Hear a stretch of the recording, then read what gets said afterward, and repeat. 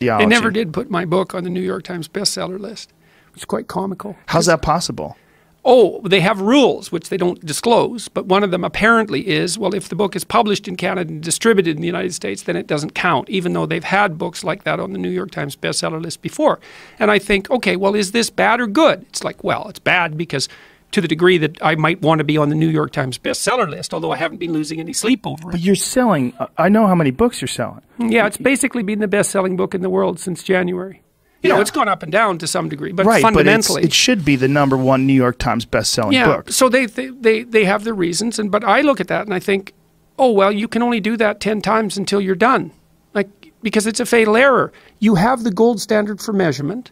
You're not measuring properly. You're burning up your brand.